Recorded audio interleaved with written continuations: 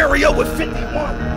Everything in the Vada flies. These niggas SP, go get your man. And I feel like Vada fly gonna recap this. So all y'all really know what happened. I'm gonna tell you what happened. He got smoked.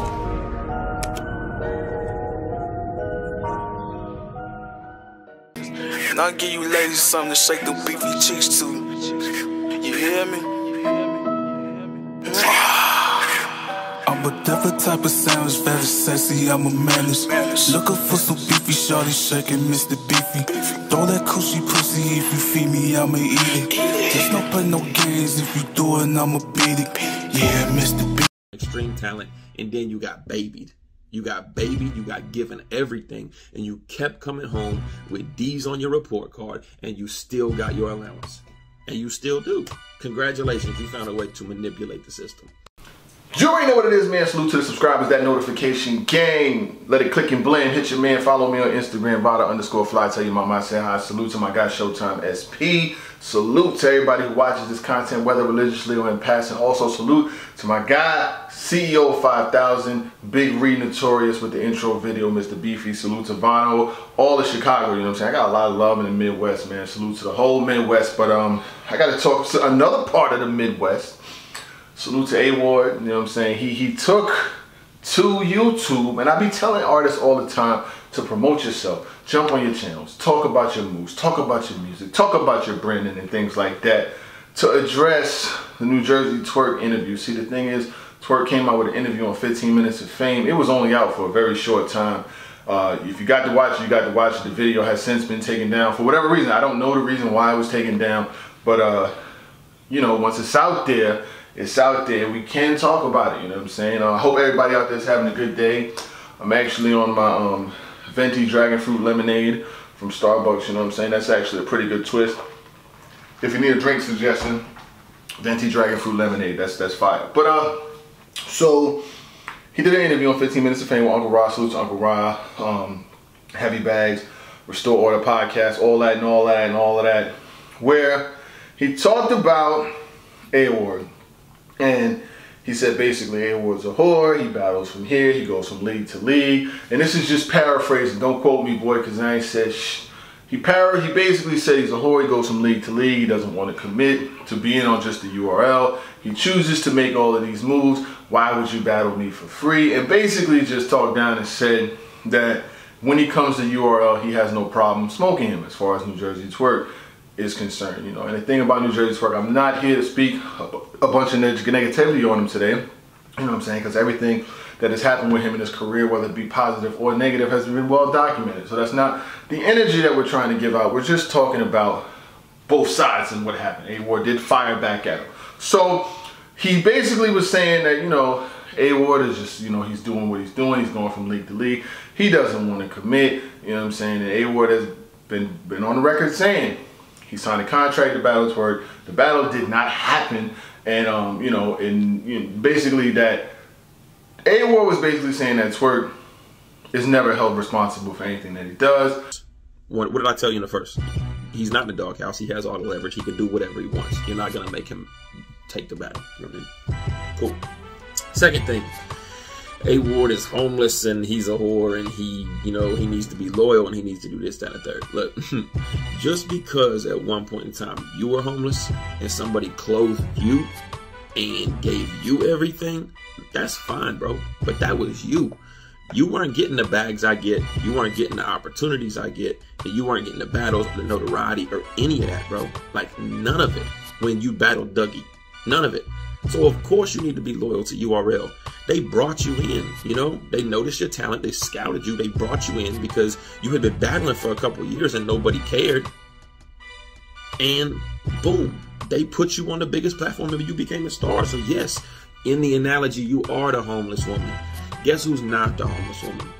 The person that didn't need them to do anything. He's been babied. I do have some of his blog, I will put it in here as far as the response goes. But what I will say is this, like, with what people like B. Dot, and then A-Ward said in his interview, well, not interview, his blog, that, you know, people like B. Dot, people like himself, and people like Loso built their own brands. Like, they built their brands from the ground up. They were able to have a sustainable fan base without being developed by the URL. There are two different type of artists. They're two totally different types.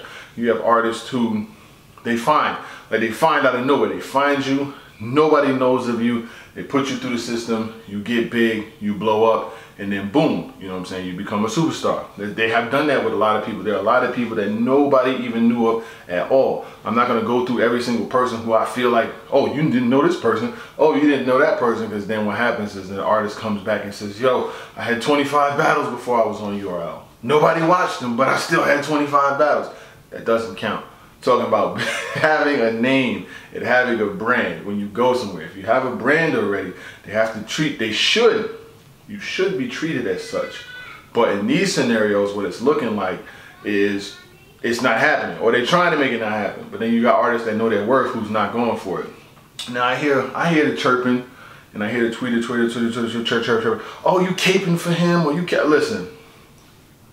Whatever you guys got personally, the few that there is, it's only a few, it's not a whole bunch of people. The issue that some of you guys may have with people that don't look like you or are not your race, I don't have those issues.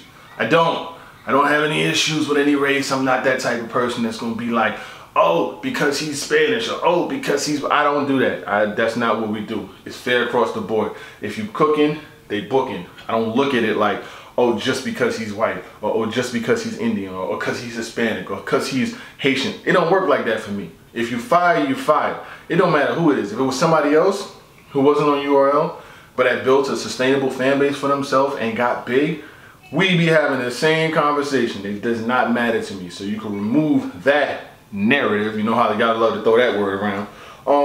And say this. But when I watched A-Ward's interview, he kind of got at Twork. He basically was like, yo, you've been babied your whole time. I heard some even throw around the word Ben Simmons. He's saying he's been babied. Like, you know, he has never held accountable. He could show up and basically spit on the floor, and he's still gonna get booked on card after card after card. Does everybody have that same opportunity? Absolutely not. It's absolutely not. There's some artists that can't even get booked at all. Like, these guys can't even get booked. They didn't forget spitting on the floor. They can't even get booked. And then if they lose, you out of here. You're gone. We're never gonna see you again. But what I will say in Twork's defense is he is representing URL to the highest regard. You know what I'm saying? He holds the platform to a certain, like, he's representing that. Does he do a lot of battles everywhere else? Of course he does. All these one-round battles, all these different places. And when he showed up prepared, I don't know what percentage of the time that is, but when he showed up prepared, he's one of the most dangerous forces, you know what I'm saying? But a lot of people have given him flack. I've given him flack for, you know what I'm saying, whether it be choking or recycling bars and shit like that. I know he got an attitude. He caught feelings when I recapped the him and Swave battle. But he reused material. Like, I can't do nothing about that. I got nothing for you. But when he's in his bag, and focused and determined, he's one of the most powerful forces in battle rap. But where does the motivation come from? I don't know. Now, he did say, New Jersey Twork did say, I must give him credit for this one. He said, I can't do this back and forth with A-Ward. Bring me his boss, Loso. He basically said, bring me the boss. I'm not going back and forth with A-Ward. You know what I'm saying? Like, he said, bring me his boss. You know how y'all know how this shit be moving, man. You know the bright lights, cameras, and all of that. Bring me his boss at everything Loso. Loso responds to this and says, what the hell you think is gonna happen? The hell you think is gonna happen if you battle any one of us? How long you been running for again? 4 years? I'll help him out though. Basically saying, Loso's saying that I take the battle. I will take the battle versus Twork, and I will deal with the situation for you once and for all. Now, could this be something that could potentially motivate him? You would hope so. But at the same time, it's like, is dude talented? Of course he's talented. Nobody's gonna take that away. But it just comes with the level of focus. And I was talking to someone yesterday, you know what I'm saying, who has a good knowledge of the situation, and was saying that one can't be the ambassador of the right thing to do and how a league can help you when they're showing all of the attributes of what you shouldn't do when you're in that position. And, you know, like, if a guy like Geechee Gotti, is the one that's saying this stuff. He's done everything that you would ask for an MC to do. He's became the face of a brand. Matter of fact, that's another blog. I'm not even gonna do that. We're not even. That's a whole another situation right there. We're not even gonna put that in here. We're gonna let that situation be that situation, because I want to talk about something else. But yeah, A-Ward, he was kind of in his bag. I'm just letting y'all know it is what it is, man. But salute to everybody that watches this content, whether religiously or in passing. Remember to follow me on the gram, Vada_fly. We will pick out about 2 or 3 random people to get the Max Out pay-per-view. I know a lot of people have been asking how it's going to happen, but listen, I'm good money when it comes to that. Every single time I said I was going to give out a pay-per-view, I gave it out. You know what I'm saying? More than once. I gave out pay-per-views for Max Out 1. You know what I'm saying? So the only thing you really got to do is just follow me there, and you know what I'm saying? We'll work out more of the logistics. Me and Showtime SP will be back together in about 3 weeks full time. I've been well documented, letting y'all know that I'm retiring from my job. You know what I'm saying? I got my release date, and you know, my only job will be me and my kids. You know what I'm saying? Take care of kids, take care of family, shit like that, and bring y'all better content. We got a new studio, new backdrop, new layout, new everything. You know what I'm saying? Like it's gonna be, it's gonna be up there. Is all I'm saying. You know what I'm saying? I'm getting slim. I'm in the gym getting trim, and y'all niggas know what it is, man. Salute to every single one of y'all that watch this content, whether religiously or in passing, man. The A-Ward situation is out of control, man. I'm just gonna be honest with you. He said what he said as far as that whole shit goes. You know what I'm saying? Like, what y'all niggas want me to do? Gang. And I'll give you ladies something to shake the beefy cheeks to. You hear me? I'm a different type of sandwich, very sexy, I'm a menace. Looking for some beefy, shorty shaking Mr. Beefy. Throw that coochie pussy, if you feed me, I'ma eat it. Just don't play no games, if you do it, I'ma beat it. Yeah, Mr. Beefy.